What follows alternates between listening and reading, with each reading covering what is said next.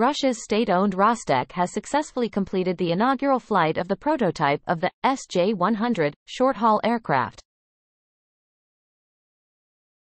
The aircraft is equipped exclusively with domestically sourced components, a part of Russia's program of import substitution.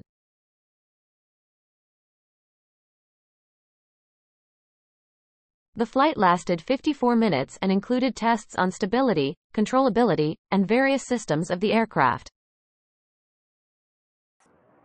Altitudes reached during the flight were up to 3,000 meters, with speeds reaching up to 343 kilometers per hour. The aircraft's automatic pressure control system in the cockpit was evaluated during the flight. Maneuvers like a simulated landing on a cloud and a landing approach followed by a go-around were executed. The success is attributed to the efforts of multiple enterprises within the aircraft manufacturing and radio electronic industries under Rostec.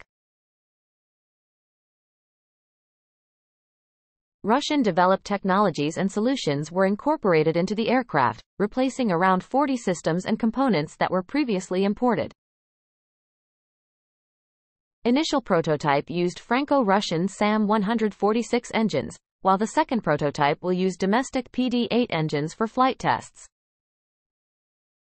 PD-8 engines are currently undergoing bench tests and flight evaluations as part of the IL-76LL flying laboratory. Thank you for watching DefenseMirror.com. Subscribe the channel and share the video.